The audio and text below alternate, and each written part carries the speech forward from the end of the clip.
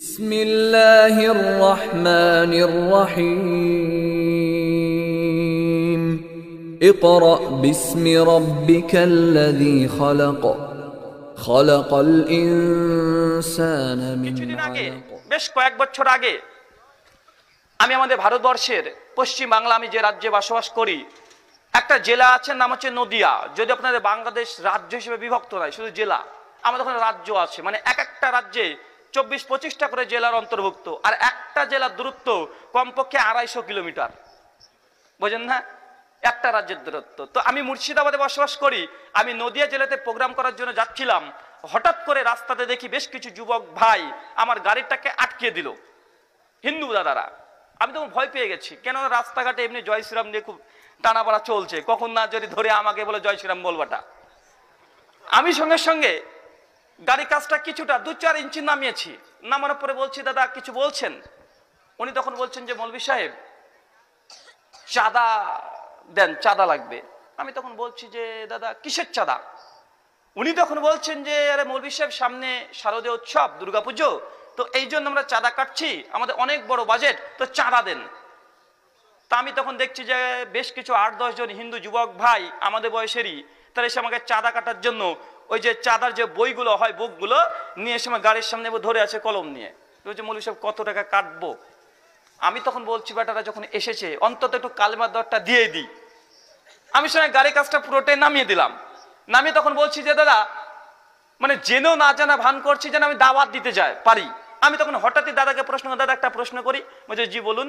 আচ্ছা দাদা এই যে দুর্গা পুজো করবেন, তো দুর্গা এটা আবার কি? উনি তখন বলছেন মৌলভী সাহেব আপনি বলেন কি, আরে দেবী দুর্গাকে চেনেন না? আচ্ছা কে উনি? উনি তখন বলছে আরে উনি আমাদের ভগবান। আচ্ছা তাই নাকি? আমি তখন তাকে প্রশ্ন করছি দাদা আপনার দেবী দুর্গা উনি যদি ভগবান হবেন, তো আমি প্রতিদিন 5 ওয়াক্ত 5 বার যে আল্লাহর জন্য নামাজ পড়ি, ইনি আবার কে? উনি তখন আবার হাসতে হাসতে বলছে আরে মৌলভী সাহেব আপনি জানেন না, আরে আল্লাহ তো মুসলিমদের, ভগবান আমাদের এটা হিন্দুদের। আমি তখন বলছি যে দাদা আসলে আমি তো একজন স্রষ্টাতে বিশ্বাস করি, আমি দুটো কোম্পানিতে বিশ্বাস করি না, একটাতে বিশ্বাস করি। উনি তখন বলছে আরে মৌলভী সাহেব যত মত তত পথ। আমি বলছি যত মত তত পথ হতে পারে, কিন্তু সোজা রাস্তা কয়টা হবে ভাই? সোজা রাস্তা কিন্তু একটাই হবে। আমি তখন তাকে কিছু না বলে বলছি যে আচ্ছা দাদা কয়েকটা প্রশ্ন করি, যদি কিছু মনে না করেন তো আপনার সাথে কয়েক মিনিট আলোচনা করতে চাই, কি আপনি কি রাজি আছেন? বলছে জি মৌলভী সাহেব বলুন। আমি তখন বলছি যে দাদা দেবী দুর্গা যে ভগবান, এই যে আপনি বললেন, বা লক্ষ লক্ষ টাকা তার পেছনে খরচ করবেন আপনার ঈশ্বর হিসাবে, আপনি কি কখনো এটা পরীক্ষা করে দেখেছেন যে আসলে কি দেবী দুর্গা আপনার ভগবান? উনি বলছে বলেন কি? আরে ঈশ্বরকে আবার পরীক্ষা করতে হয় নাকি? আর যে পরীক্ষা না করে আপনি ঈশ্বর উপাসনা করছেন, এটা কেমন হয়ে গেল না? উনি তখন বলছে আরে ঈশ্বরের উপাসনা করবো, ঈশ্বরকে পরীক্ষা করে কিভাবে? আমি তখন বলছি যদি ঈশ্বরের যদি পরীক্ষা করা নাই যায়, তো ধরুন আমি ঈশ্বর। উনি তখন বলছে আপনি ভগবান হতে যাবেন কেন? আমি তখন বলছি যে আমি যে ভগবান না, তাহলে এটা প্রমাণ করুন, হয় আপনি ওটার প্রমাণ দেন ওটা ভগবান, অথবা আমাকে প্রমাণ করেন যে আমি ভগবান না, যে কোনো একটা করতে হবে। উনি তখন বলছেন আরে দাদা আসলে আমাদের তো যুগ যুগ ধরে আমরা তো উপাসনা করে আসছি, আমাদের ধর্মগ্রন্থে লেখা আছে যে দেবী দুর্গা তিনি ঈশ্বর, তিনি ভগবান, তার উপাসনা করতে হবে। আচ্ছা তাই নাকি ধর্মগ্রন্থে? বলছে জি হ্যাঁ। আমি তখন বলছি দাদা কোন গ্রন্থে আছে? উনি তখন বলছে কেন আমাদের গীতাতেই আছে। আর আমার গাড়ির পেছনে সবসময় বই রাখা থাকে, যতগুলো হিন্দু ভাইদের বই আছে আলহামদুলিল্লাহ, গীতা থেকে শুরু করে রামায়ণ, মহাভারত, 18 খানা পুরাণ, 108 খানা উপনিষদের মধ্যে 56 খানা উপনিষদ আমার গাড়িতে সবসময় মজুদই থাকে। এবং আরো হাদিসের কিতাবগুলো, পাশাপাশি বাইবেল, অন্যান্য ধর্মগ্রন্থ সবগুলো ওটা আমি গাড়ির পেছনে রেখে দিয়েছি। এখনো বাংলাদেশের গাড়িতেও আছে, গিয়ে দেখতে পারেন। কেন কোথায় কি হয়ে যায় ভাই, আমাদের বইটা হচ্ছে অস্ত্র। আমি তখন বললাম আমার গাড়ির ড্রাইভারকে যে দাদা ভাই পেছন থেকে শ্রীমদ্ ভাগবত গীতাটা নিয়ে আসছো।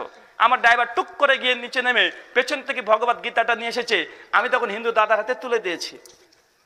আচ্ছা দাদা দেখুন এটা কি আপনার ধর্মগ্রন্থ? বলছে হ্যাঁ মৌলভী সাহেব এটাই। আচ্ছা কোথায় লেখা আছে একটু দেখেন তো দেবী দুর্গা ভগবান। উনি তখন পৃষ্ঠা বইটাকে নিয়ে পৃষ্ঠা উল্টাচ্ছে, একটু পর বলছে দাদা পেয়েছেন? কোনো কথা বলে না।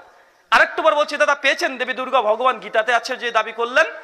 তবুও কিছু বলে না। আরেকটু পর যখন বলেছি তখন আরে মৌলভী সাহেব এত মোটা গীতা এত তাড়াতাড়ি পাবো নাকি? আমি তখন বলছি যে দাদা আমি তো একটা প্রোগ্রামের উদ্দেশ্যে বের হয়েছি, তো এতক্ষণ সময় ব্যয় করা তো আমার পক্ষে সম্ভব নয়, তো দাদা আমি একজন মুসলিম ওয়াদাবদ্ধ চুক্তিবদ্ধ আপনার সঙ্গে, দেবী দুর্গা ভগবান, দুর্গা ভগবান এই কথা দুটো যদি পাশাপাশি গীতা থেকে একবার দেখে দিতে পারেন, 10 টাকা 20 টাকা চাঁদা নয়, যদি 10 লক্ষ টাকা লাগে আমি মুসলিম ওয়াদাবদ্ধ আপনাকে 10 লক্ষ টাকা দিতে রাজি আছি, তো ধর্মগ্রন্থে একবার দেখে দিতে হবে। উনি তখন বলছেন মৌলভী সাহেব তার মানে কি আমাদের ধর্মগ্রন্থে কথা লেখা নেই? আমি তখন বলছি দাদা সময় কম, আলোচনা হচ্ছে অনেকক্ষণ গড়াতো। আনছি দাদা আসলে আমি আপনাদের গীতা বেশ কয়েকবার পড়েছি, গীতাতে দুর্গা ভগবান কথা তো দূরের কথা, দুর্গা শব্দটা একবারও ব্যবহার করা হয়নি, দুর্গা শব্দই নেই, ভগবান তো দূরের কথা। উনি তখন বলছেন মৌলভী সাহেব আপনি আমাদের ধর্মগ্রন্থ পড়েছেন? আচ্ছা বাবা আমি বেশ কিছু পড়েছি যতটুকু দরকার, তো আমি কিন্তু পড়ি নাই। 18খানা গীতাতে অধ্যায় আছে, 700খানা মন্ত্র আছে, শুধু কৃষ্ণ আর অর্জুনের প্রশ্ন উত্তর যুদ্ধের ক্ষেত্রে, তো আমি একবারও পাই নাই। উনি তখন বলছেন যে আরে আসলে মৌলভী সাহেব আসলে আমরাও জানি মূর্তি পূজা আমাদের ধর্মগ্রন্থে নাই। উনি স্বীকার করেছেন ঘুরে ফিরে শেষে। আমি তখন বলছি দাদা যেহেতু নাই তো করেন কেন? উনি তখন বলছেন দেখুন আমাদের বাপ দাদা পুরো পুরুষ ধরে হয়ে আসছে, এই জন্য পরম্পরা ধরে চলে আসছে, তার জন্য আমাদেরকে করতে হয়। আমার তখন মনে পড়ে গেল আমাদের মুসলিম সমাজেও বা এই ব্যাধি আছে না নাই?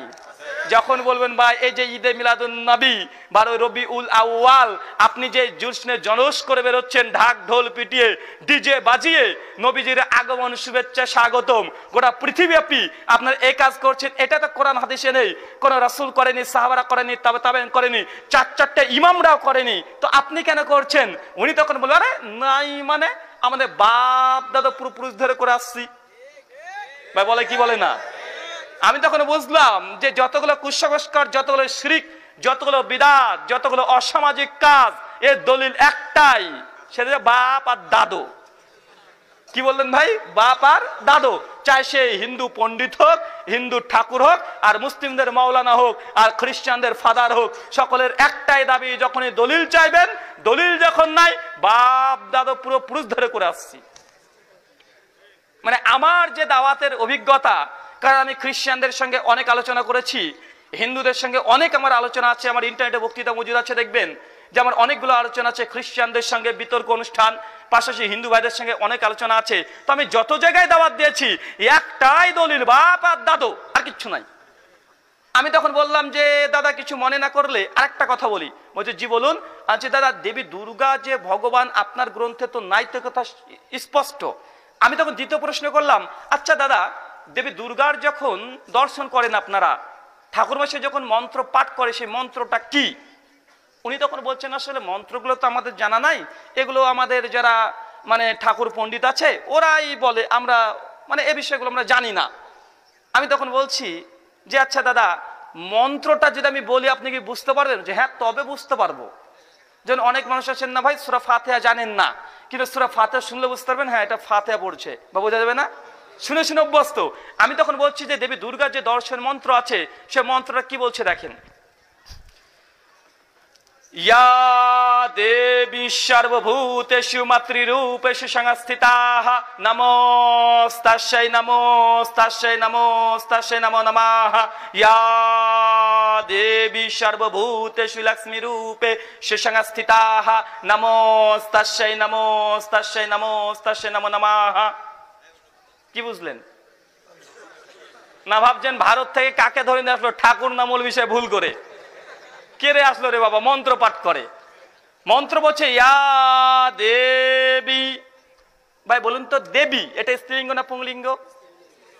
স্ত্রীলিঙ্গ। ভাই এর জন্য সংস্কৃত পণ্ডিত হওয়ার দরকার আছে? জি না।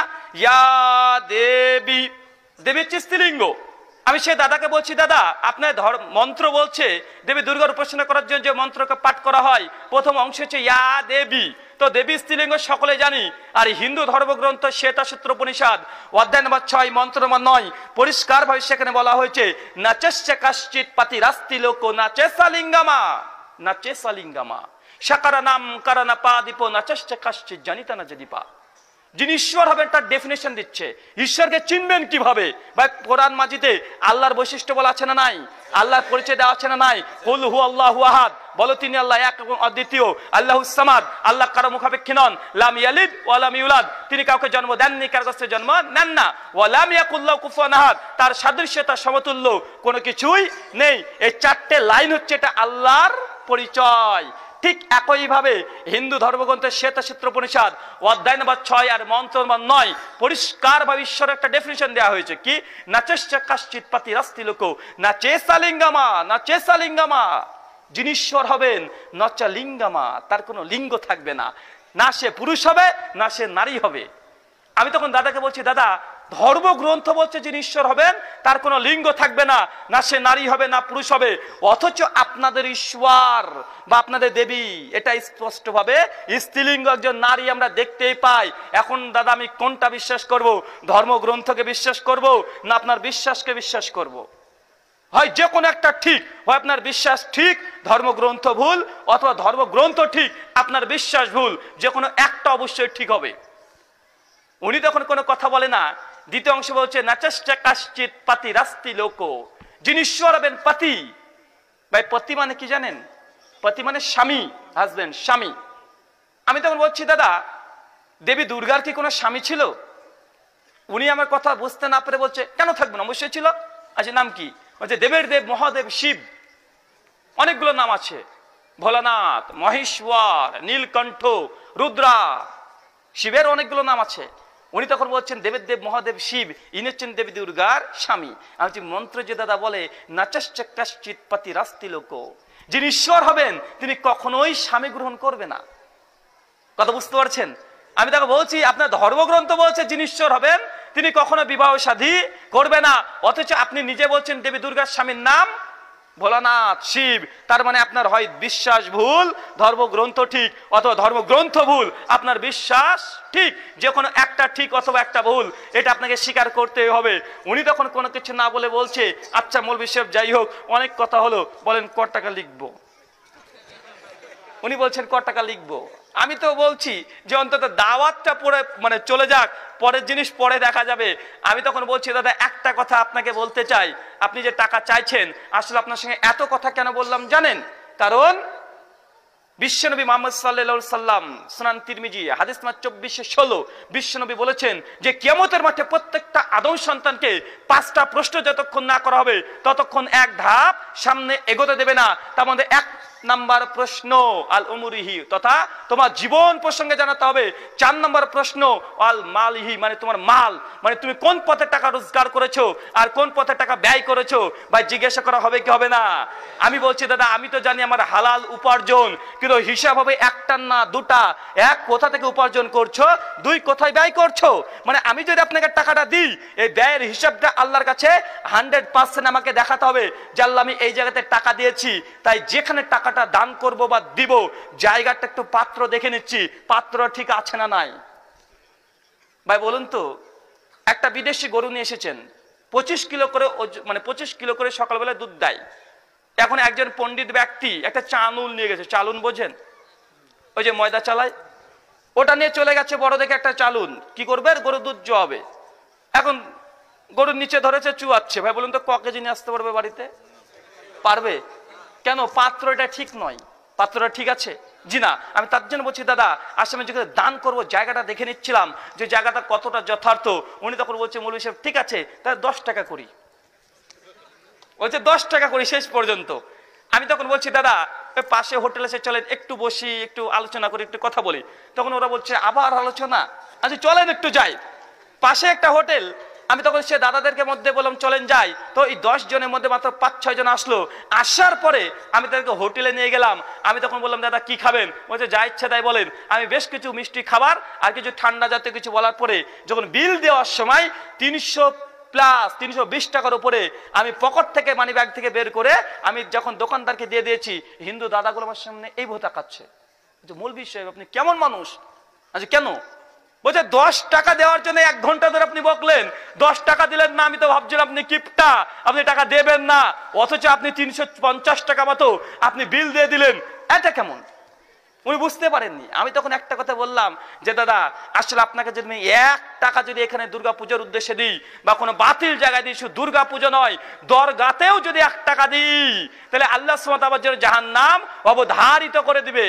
কেন? ওটা শিরক। আর আমি 3 লক্ষ টাকা, 300 টাকা কেন, 3000 টাকা, 3 লক্ষ টাকা যদি কোনো হিন্দু ভাইকে খাওয়াই দিই, বা বলতো আল্লাহ সুবহানাহু ওয়া তাআলা জাহান্নামে দেবে? কোশ্চিন কালেও দিবে না। আমি চাই দাদা শুধুমাত্র 1 টাকা নাই ফাটা কানা করেও যদি আমি এই উদ্দেশ্যে দিই, আমার জন্য জাহান্নাম পরকাল হারিয়ে যাবে। কিন্তু আপনাকে 3 লক্ষ টাকা যদি দিয়ে দিই, আমাকে আল্লাহ সুবহানাহু ওয়া তাআলা জাহান্নাম তো দূরের কথা, আল্লাহ কিছু দেবেই না ওখানে জাহান্নামে, অবশ্যই আমার জন্য নেকি লেখা হবে। কেন? আমি মানবতার কল্যাণার্থে আমি কাজটা করেছি। বা ইসলাম হচ্ছে উদাসীন নয়, ইসলামে আছে উদারতা। কি বললাম? ইসলামে আছে উদারতা, কিন্তু ইসলাম উদাসীন নয়।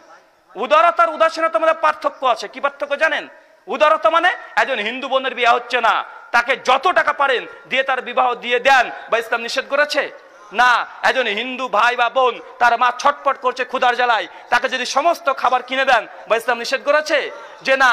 একটা হিন্দু বোন বা হিন্দু মা বোন, তারা যদি কোনো রক্তের প্রয়োজন হয় আপনার শরীর থেকে রক্ত দিয়ে দিবেন, ইসলাম নিষেধ করেছে? কোশ্চিন কালেও নয়, বরং উদ্বুদ্ধ করেছে। কিন্তু 1 টাকা যদি ধর্মীয় কাজে দেন, বা এটা নিষেধ করেছে। এটা হচ্ছে ইসলাম উদারতা আছে, উদাসীনতা নয়। আপনাদের বাংলাদেশে একটা স্লোগান আছে, ধর্ম যার যার উৎসব সবার। বা আছে না? বা বলতে ধর্ম যার যার উৎসব সবার, এই স্লোগান যারা দিচ্ছে, বা এই স্লোগানটা একদম সঠিক নয় যে ধর্ম যার যার উৎসব সবার। এটা কেউ মেনেই নিতে পারবে না। পারবে? বা কুরবানি ঈদ মুসলিমদের কি মুসলিমদের নয়? আমরা বলবো কুরবানি ঈদ, কুরবানি কি মানে জবাই করা, বা বকরি ঈদ আমরা বলি। তবে বলুন তো কুরবানি ঈদ যার যার উৎসব সবার, এখন হিন্দু ভাই থেকে এসে গরু মাংস খাওয়াই দেবো? বা ইসলাম বলেছে? তাহলে বোঝা যাচ্ছে এই কথা যারা বলছে কথাটা সঠিক নয়, বরং কোনোভাবেই নয়। এখন যদি বলি দেশ যার যার উৎসব বা স্বাধীনতা সবার, তাই পাকিস্তানে যেদিনকে 14ই আগস্ট পতাকা তুলবে, বা আপনারা তুলবেন? এখন যদি না দেশ যার যার উৎসব সবার, স্বাধীনতা সবার, এবং পাকিস্তানের সঙ্গে আপনার পতাকা তুলবেন? অবশ্যই তুলবেন না। কেন? বা এটা নির্দিষ্ট একটা লিমিট আছে। তাই উদারতা দেখান, উদাসীনতা নয়। প্রত্যেকটা সেক্টরে এমন আছে। তো সে দাদাকে যখন টাকাটা দিয়ে চলে আসলাম, উনি তখন আমাকে একটা কথা বলেছিলেন যে মৌলভী সাহেব আপনি ধর্ম পালন করছেন, এইভাবেই করা উচিত। আলহামদুলিল্লাহ তিনি বুঝতে পেরেছিলেন। আর তাকে শেষে একটা দাওয়াত দিয়েছিলাম, দাদা আপনি যে উপাসনাটা করছেন, এই উপাসনা করার আগে ধর্মগ্রন্থে দেখেন যে আপনার ধর্মগ্রন্থ এর অনুমোদন দেয় কি দেয় না। যদি দিয়ে থাকেন আপনি করেন, যদি না দেন অবশ্যই করা উচিত নয়। কেন? ভগবান শ্রীকৃষ্ণ প্রথমে বলেছে, যিনি ধর্মগ্রন্থের বহির্ভূত কোনো ইবাদত উপাসনা আরাধনা জপ তপ পুজো করবে, সেটা কোশ্চিন কাল ঈশ্বর গ্রহণ করবে না, বরং সে মোক্ষ লাভ করতে পারবে না, মোক্ষ লাভ মানে স্বর্গে যেতে পারবে না। মহান সত্তা আল্লাহর কাছে দোয়াই প্রার্থনা, আল্লাহ সুবহানাহু ওয়া তাআলা আমরা 1 টাকা যদি দান করি, একটা ইবাদত, একটা সিজদা যদি দিই, আল্লাহ সুবহানাহু ওয়া তাআলা এটা যে ধর্মগ্রন্থের আলোকে হয়, সকলে বলি আল্লাহুম্মা আমিন। তাই ভাই বলুন তো, এখন আমি যে কথাগুলো বললাম এটা শুধু কি কোরআনের আলোকে, না তাদের ধর্মগ্রন্থের আলোকে? তাদের ধর্মগ্রন্থের আলোকে। বা এখানে মানতে কারো আপত্তি আছে? বা আমি হিন্দু ধর্মের সমালোচনা করেছি? যে আমি কখনো কোশ্চিন কালে কোনো ধর্মের সমালোচনা করি না, বরং তাদের ধর্মগ্রন্থে যে কথাগুলো আছে সেগুলো আমি প্রকাশ করতে চাই। কেন? ভাই মুসলিমদের মধ্যে শিরক বিদআত কুসংস্কারে আবদ্ধ আছে, ভাই হিন্দু ভাইদের মধ্যে অসংখ্য আছে, অসংখ্য আছে। তার জন্য আমি একটা কথা বলি যে হিন্দু ভাইরা দুর্গা পুজো করে জান্নাত যেতে চায়, দুর্গা পুজো করে জান্নাত যেতে চায়। আর আমাদের মুসলিম ভাই যারা আছে তারা দরগা পুজো করে জান্নাত যেতে চায়। ভাই যায় কি যায় না? ওরা করে দুর্গা পুজো, আমরা করছি দরগা পুজো। ভাই বানানটা অনেকটা এক, ভাই এক কি এক নয়? একটা দুর্গা একটা দরগা। ভাই পার্থক্য কি? পার্থক্য একটাই, দুর্গা দাঁড়িয়ে থাকে আর দরগাতে যে আছে শুয়ে আছে। বোঝেন না ভাই? আরেকটা পার্থক্য আছে, দুর্গা হচ্ছে মা আর দরগায় বাপ। লা ইলাহা ইল্লাল্লাহ, লা ইলাহা ইল্লাল্লাহ।